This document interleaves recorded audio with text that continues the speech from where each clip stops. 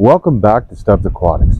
Before we begin this episode, I'd like to take this opportunity to thank all the brave men and women who have served in militaries so that we can have the life that we do now with all the freedoms and rights that we have. Thank you. Bless you.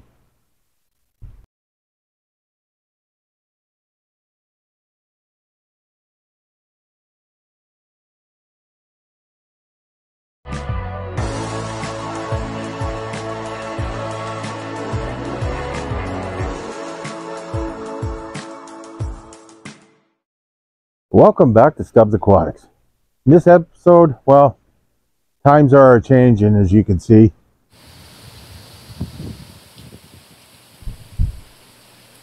You know, we've had an exceptionally warm fall. I can't recall it ever being this warm for this long. It's now, well, it's November the 10th, and tomorrow is Remembrance Day here in Canada. That's why we wear the poppies here. To remember those who have fallen and given all, so that we have the life we have. But this episode is not just about them. It's about, well, giving thanks for, such a great season. And I want to say thank you for all the support that you've given me over the years. But this season has been exceptional for weather-wise. As I stated, we're in November the 10th, and well, there's no snow on the ground. My ponds aren't frozen, and my ponds are still, you can see it here, they're 11 degrees. That's, well, virtually unheard of. As Canadians, we're kind of rejoicing in the warmth that we've had. But times are changing, and we have to make sure that we are ready and prepared for the onslaught, being winter, that will be coming. So let's take a look around at the pond and see what we have to do and what's been done. As you can see, I still have my bog filter and my box filter running. Simply because, well, it's warm enough that I can keep it running. People ask me, why don't I run that all year long? Well, at the waterfalls area, that would actually freeze and the water would get diverted. And then I lose all the water in my pond, or the vast majority of it. Plus, it can super chill your water, especially here in Canada. Now, in a more milder climate like the UK, you could get away with that. Or in the southern parts of the States. Where we are, it's an accident waiting to happen, leaving something like that running. Same with any of these streams here. They have to be closed up. You notice there's a lot of leaves on there. And that's thanks to this willow and that wind. We've been really busy the last few days trying to get all the leaves out of the pond. Now people will say, well, why don't you net this entire pond? I'd like to, but it's the pulling the wire and having it attached. I don't know if I want it there or not. It would make a lot less work for me, but if you didn't time it just right and the snow fell, it would crash down. Then you'd have one heck of a mess, and the fish would be in more danger than they are right now. As it stands, I've got my skimmer still running, and that will actually pull a lot of these leaves out. As I stated before, the water is still 11 degrees, and they're actively feeding. So, now I've got this bog filter shut down. I do have a cover for it. I've just taken it off currently, and we'll put one back on. I just wanted to remove more leaves before I recover it.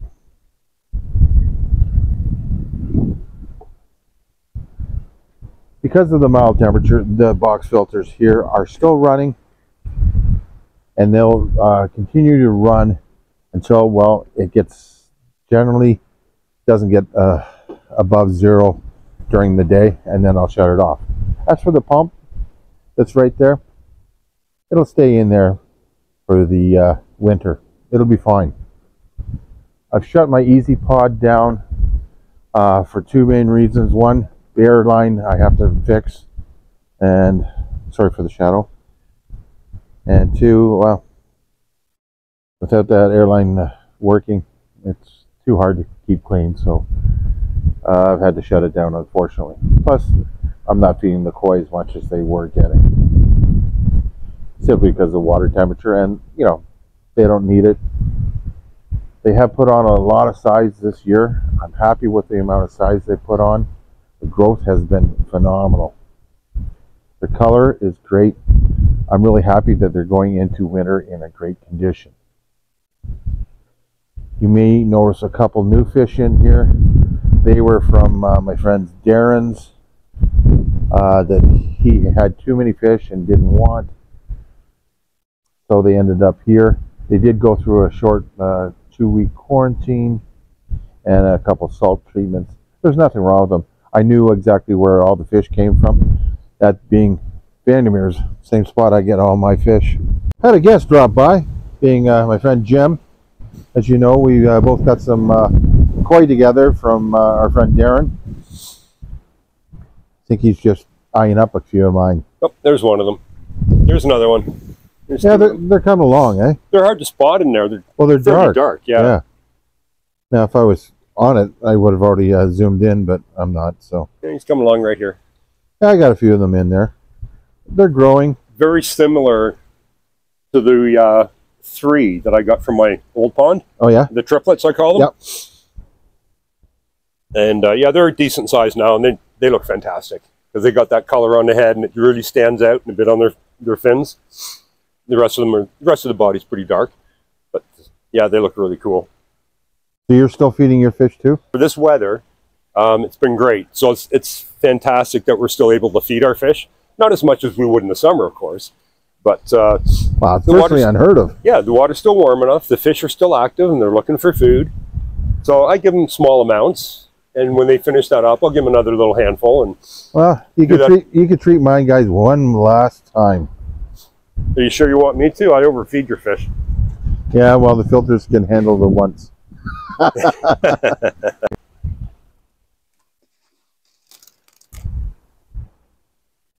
They're still pretty active, hey? They are, but you can tell that the water's a lot colder. Yeah, just because they're not really going at it. Yeah. And that's how we tell here. You know, I did have the digital thermometer out there, and it said it was 11.1 degrees. Yeah. Which, you know, is barely above 50. Yeah. I think I'll be switching over to some Cheerios in the next couple of days. Yeah, me too. Well, they are a wheat product, so. Yep. And I noticed you got your filter still running. Yeah. You're going to keep that going as long as you can? As long as I possibly can until almost freeze up. Yeah. But you notice I've also got the heaters in the pond. They're ready to, they're not plugged in, but they're ready to go in both the ponds. Yep. Yep. Just in case. And that we've done a different method this year. Both you and I have done raised air pumps. Yeah. So the line itself. It's just so there's no dips in the line, because that's where the condensation settles. Yeah. Then it freezes. And then you're pooched. And then you're boiling water. Boiling water and the whole bit. So I learned that last year. So I figure if the line's going straight down, hopefully, yeah, it'll just push all that condensation down through the airstone. That's our hope. Build-up. Because, you know, the main thing is keeping an airline or air hole going. You know, we can't keep our pumps running. They will freeze up, as in the stream will freeze and the water will get diverted and we'll have dead fish. Yep. Just a nightmare. But yeah, it's just a matter of keeping an eye on that opening. And another thing too, it's nice when you do get the ice on the pond and then the snow builds up on it. That's some great insulation. Yeah. Well, you know, you've heard of igloos. Yeah, yep. And they're made out of snow, and they're actually, I've been in one, and, you know, I wouldn't exactly say it's balmy in there, but you're out of the wind, and it's warmer, and... I haven't tried to make one since I was a kid. My son was up in Icala, which is way up, and you can't get any further north, and they had to do some dig outs and igloos, and they stayed in them for days in February. I remember you telling me about that, yeah. Oh. No, thank you. Yeah, warmest day was -40. No, thanks. Nope. That's not for me. It gets cold enough here for me, thanks. Yeah. But I'm happy with the water quality and clarity. It's just, you know, trying to keep the leaves out, but with this wind... Oh, with the wind, yeah. You just can't. You're just constantly battling them. But, no, your fish look great. Well, I appreciate You're moving around a lot. Appreciate you coming by and checking out. Well, I wanted to check out Darren's fish. The 10 that I threw in with my shubunkin, they're amazing. Well, They look so good in there. It's nice to have koi in there again, to tell you the truth. Well, I've got one that I've definitely figured out is going to be a longfin or butterfly. So Yeah. I think you and I might be doing a swap. Yeah, I think so. I've got a few in there that I'm sure they're regular fins. But They're we'll take a beautiful look at looking them. fish. We'll assess them again in the spring. You know, for the amount of fish that we took out of there, Yeah. the fact that virtually none had to be culled. I mean, usually you got a bunch of uggos, right? Yeah. You know, I think we took 25 or 30 of them out. Yeah, between you, me, and David, and another friend. Yeah. You know, we lucked out, he lucked out, Yep. and we got a nice new home for all those fish. That's right. That's right. I'm looking forward to watching them develop, and I call them now. I refer to them as the new generation. The new generation. Yes. Not going to break out into a song, are you? No. No. No. But oh, here's something. Been doing some dog training over at one of Esther's students. She's doing private lessons now. So I've been joining in because I'm doing a show next weekend. Anyway, he's ripping his deck out. And I said, hey, what are you doing with those boards? I was taking them to the dump. I said, no, I'll take them. Flip them over so now I can extend my dock. Perfect. I'm so happy about that. It's always looked unfinished to me. So I'll just add that to my list of projects for the spring. Recycle, reuse. Recycle, reuse. What's the other R? Reduce. Reduce. How about restore? Hey. I like the old stuff. You know, I like rustic. I mean, if there's nothing wrong with it, yep. Reuse it. Yep. So yeah, I'm excited about that. A couple of changes for next spring. Lots to dream of over the winter. And I'll have somewhere to sit too. Anyways, I guess we better get back to doing what we got to do. Yeah, and people should remember to like this video and give it a thumbs up. Subscribe to the channel, hit that notification bell, and share this video. Thanks, buddy. You're welcome. You didn't even have to ask me this time. Oh, I wasn't quite done the video. As far as this monstrosity, it's been shut down, drained, and I'm gonna have to take the K1 out of it and move that filter on. Disappointing.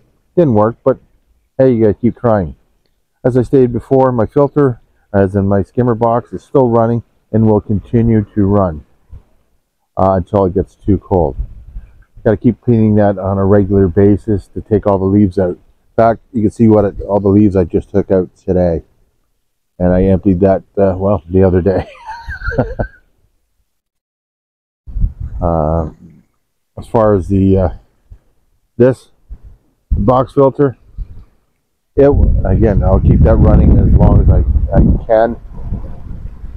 The bog itself, I haven't cut back yet. I probably won't. I'll just turn it off and it'll die back on its own. Then I'll just clean it out in the spring. For those who don't know, my koi ponds are 6 feet deep. Koi are fine. They're nice and healthy and active. Once they tell me they don't want food anymore, that's when I'll take them off.